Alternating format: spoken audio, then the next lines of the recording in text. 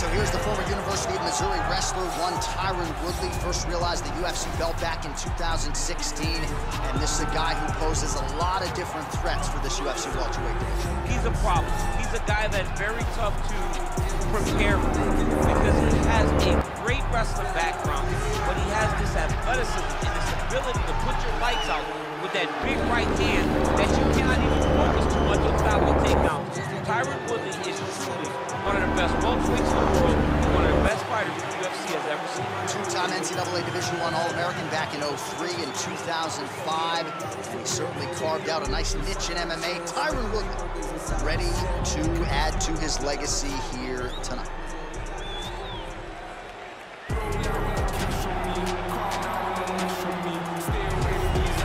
Well, even dating to his time on The Ultimate Fighter, DC, back in 2015, you got the sense very early on that Kamaru Usman could be something special. As he has always put it, I'm a problem.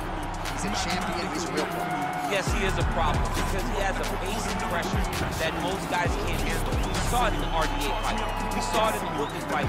And because his wrestling is so smothering, as he showed in the Moraes fight, his striking opportunities open themselves up. Kamaru Usman, as you say, J.A., is a real problem to anybody at 107. He's a loyalist. He has been true to his coaches and both Greg Jones and everybody else. Kamaru Usman has realized the dream and trying to take it to the next level. Our tail of the tape for this highly anticipated welterweight fight. So a more than 5-year gap between these two fighters when it comes to the age, with some differences in height and a similar reach. Here's Bruce Buffer.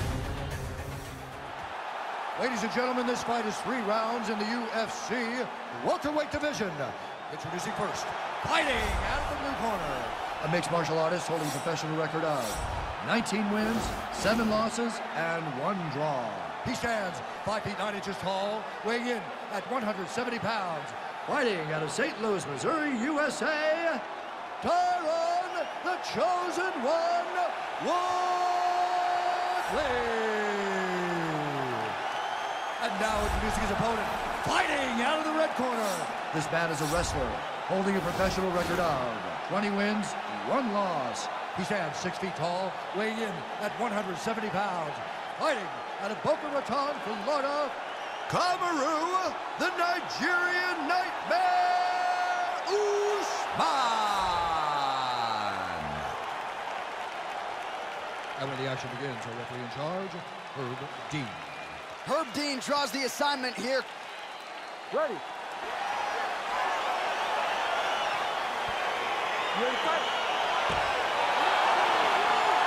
All right, so the fight is now underway. On one side, we have the fighter who does everything well, taking on a true grappler on the other side. Going to be interesting to see how long he can keep it upright.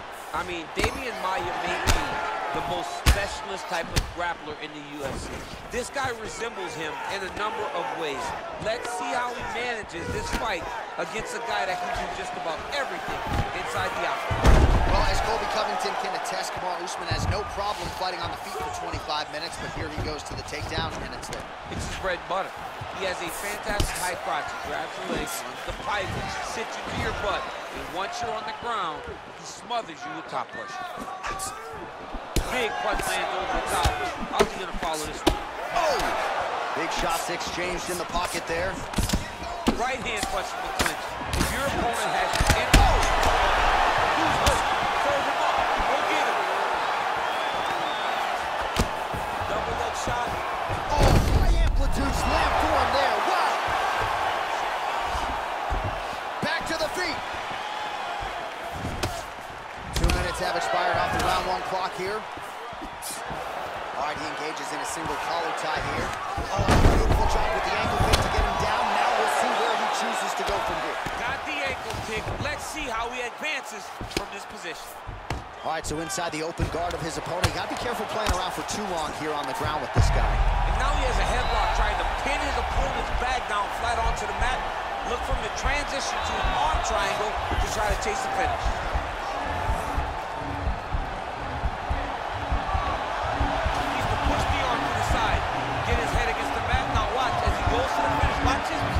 Go to the mat. He goes. This might just be a matter of time.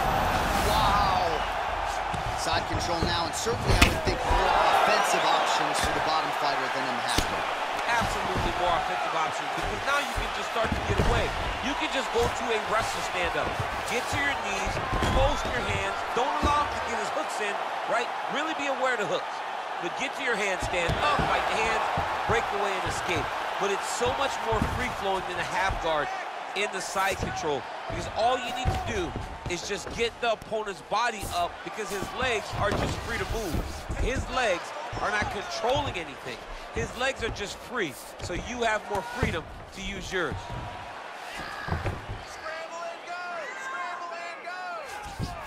All right, he's sort of hanging out here unguarded, DC. Not sure if he's trying to bait him in or what, but not great body language here. 20 seconds to go.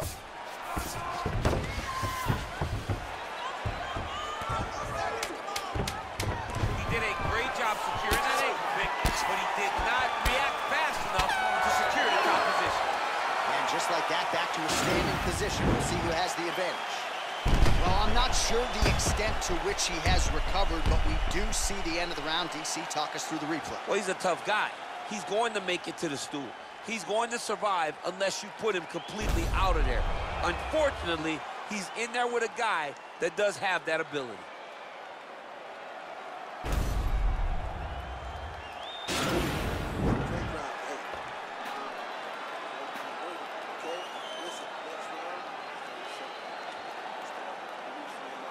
All right, well, he's got to be happy with that previous round. Might as well be wearing a singlet after that huge takedown that really changed the complexion of this fight. Why can't we wear singlets in the octagon? That's kind of crazy stuff. How about a Reebok singlet for these guys that are wrestling? Because that's all he's going to do. He's coming to grab your leg. He's coming to throw you through the air. Let's put him in a singlet next time. And it was perfect. It was absolutely perfect, John. Great placement on that uppercut.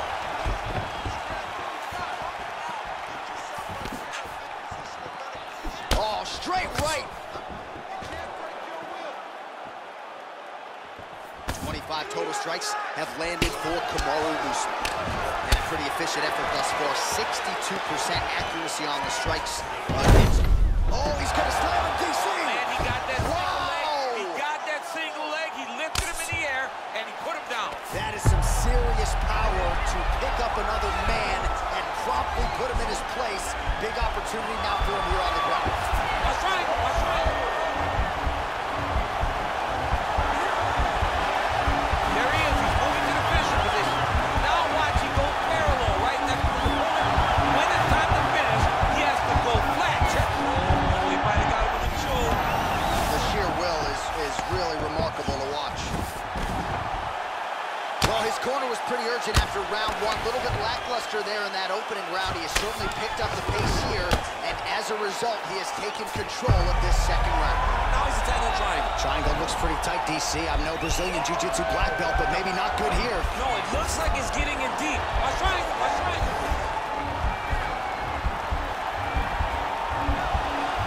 He's to push the arm to the side. Get his head against the mat. Now watch, as he goes to the finish, watch his chest go to the mat. He goes flat. Pretty good work with the strikes here off of his back by Usman.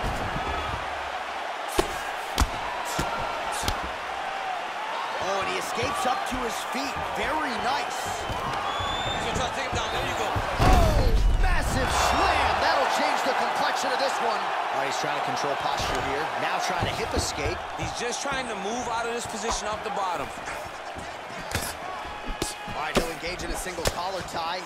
Oh, big elbow. Knee to the body. Now goes in and secures the takedown. Back to the feet. Oh, and he lands another takedown here. Just doing a nice job not telegraphing his shot. Clean entries. The Olympian's not like what he sees. I mean, over and over, he gets to the legs before his opponent reacts. Look at him attacking that guillotine.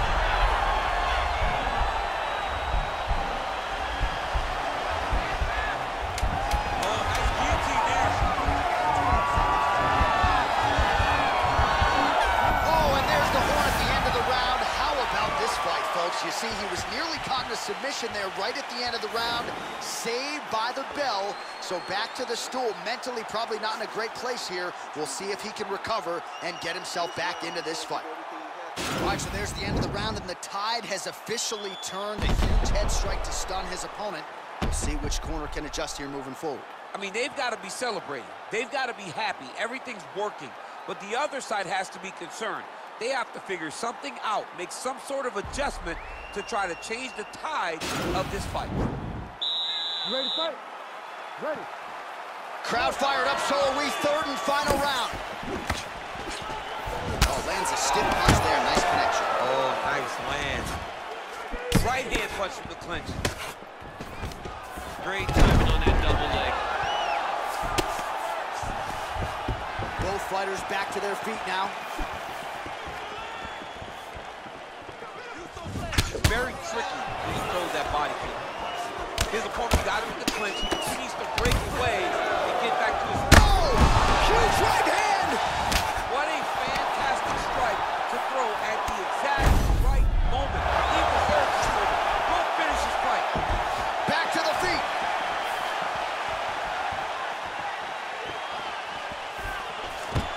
Quick entry to get it on a single. That was a great single. Oh. He flipped him over the top. What a fantastic takedown. Welcome to the Cormier Express. Single collar tie now. Back and forth we go. Well, most fighters can't keep up this type of aggression and pace, but you don't have to worry about this guy. He hasn't really showed any signs of slowing down tonight. So under 3 minutes to go here in the fight. Looks like Woodley's got his head. Let's see if he can secure a guillotine choke here. He's attacked guillotine.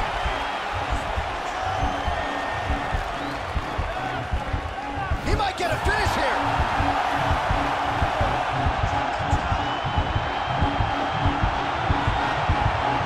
And this might just be a matter of time. Wow.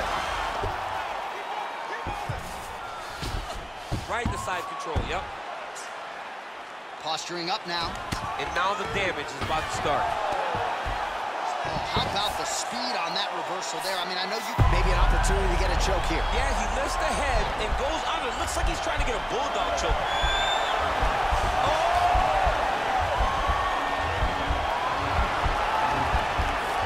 This is the choke that your uncle used to do to you when you were a little kid because you didn't have the power to get out of it.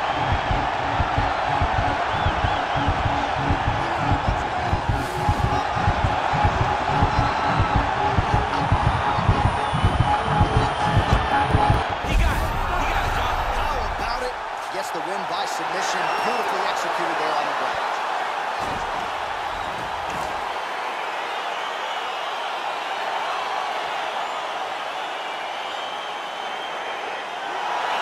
Let's take a look back at the replay as he gets it done by submission tonight, champ. Just watch how slowly he approaches the submission though. He never rushes, he takes his time, but it's his trickiness. It's his ability to trick people into going to the floor with him that puts them in danger and finishing fights.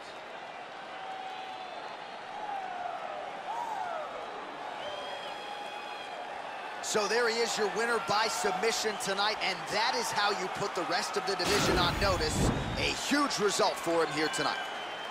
Ladies and gentlemen, referee Herb Dean has called a stop to this contest at 4 minutes, 9 seconds of round number 3. Declaring the winner by tap out, Tyron, the chosen one, Woodley. Well, the celebration is on in his corner, and hard to blame these guys, sort of waiting to exhale, get a huge win tonight, and not just the win, but they get it by submission. They knew what they had in front of them. They knew how tough a competitor his opponent was, but they also knew that if they could get this fight to the ground, they could find a submission. They found a submission. He got his hand raised in the way that he loves the most.